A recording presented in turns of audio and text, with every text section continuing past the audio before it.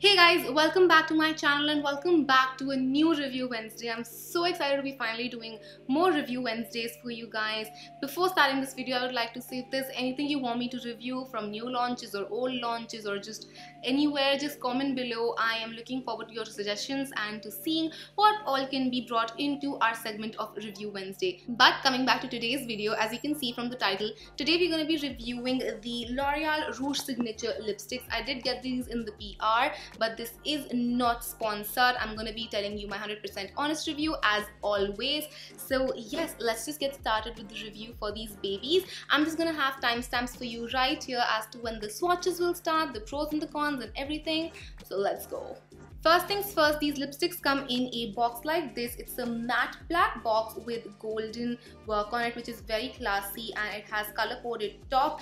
Then it comes in 7 shades, but for some reason I see 6 shades everywhere. I have 6 shades with me as well, so we're just gonna consider these all color swatches because this is what the company sent as well. So I'm just thinking the 7 shade is probably not there for India. I'm not too sure. I don't know what's going on with launches in the Indian market, honestly. So yes, these retail for 650 rupees, which honestly is not a bad price point for L'Oreal, given the fact that even Maybelline has a similar sort of a price range in their liquid lipsticks, and you get about 7 ml of product in these lipsticks, which is great. Now when it comes to the actual packaging, oh my god, I love the packaging of these lipsticks. This is what the packaging of the lipstick looks like. Again, it's completely matte. The packaging here is frosted and you can see the color, but it's also color coded on the top, so you don't need to keep it in a particular way upside down or anything of that sort. So you can see it from here or here, and then it says L'Oreal, which is slightly like it's not with the base, it's a separate part right here.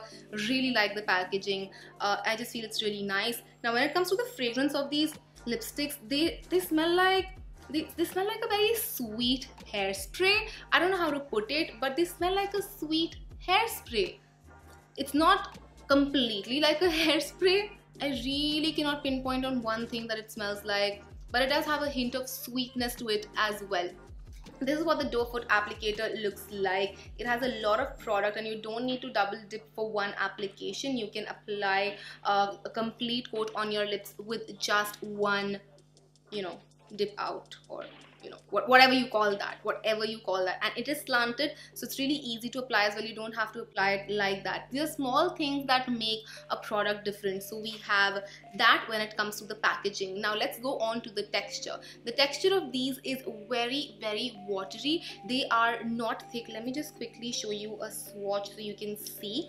You can see how watery it looks. It almost looks like a gloss. It does take its own sweet little time in settling down. I would say once you apply it on your lips, it would take anywhere from 40 seconds to a minute and a half to dry down, depending on how thickly you've applied the product. It's very watery. The pigmentation on these, I would say, is like a medium buildable pigmentation. For the darker colors, it is better. For lighter colors like the one that I have on, you do have to apply a little bit more than the darker ones. It's time for a tiny throwback. Do you remember these babies? These are the Shine Caress by L'Oreal. I don't know if they're still making this or not, but they were the thing back in the day. If you want to know the texture of these lipsticks, this is exactly what it feels like. The only difference is Shine Caress did not settle down. It used to stay like a demi matte or a gloss, while this settles down to be a matte finish like what you see on my lips right now. Now when it comes to the staying power or the longevity, these would stay on your lips from anywhere to 3, 4 to 5 hours, depending again on the color. I've seen that when I apply the lighter shades, it tend to fade away faster than when I have the darker shade applied on.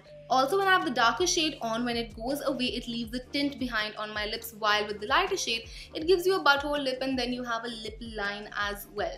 Now, the best thing, however, about these liquid lipsticks have to be the fact that they're so comfortable to wear. You don't even feel like you're wearing anything on your lips. I worn these without a lip balm as well, and if you guys know me, you know my lips are dry and chappy and I cannot survive without a lip balm, but these did not dry them out. My lips weren't peeling or anything of that sort. So if you're someone who has really dry lips and any lipstick or liquid lipstick in particular makes your lips peel, these are the ones you should be looking out for.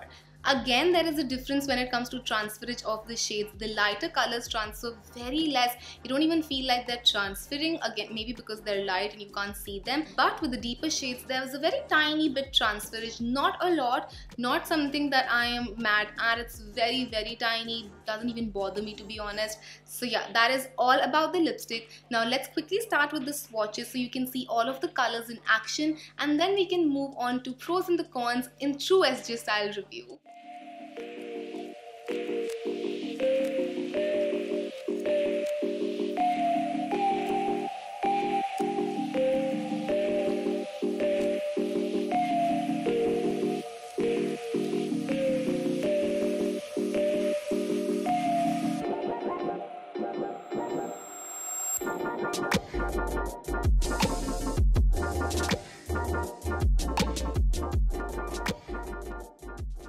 Alright, so those are all of the swatches and I hope it helped you guys. Now let's just quickly sum up the pros and the cons. Pro number 1, it's easily available. Pro number 2, the formulation is beautiful.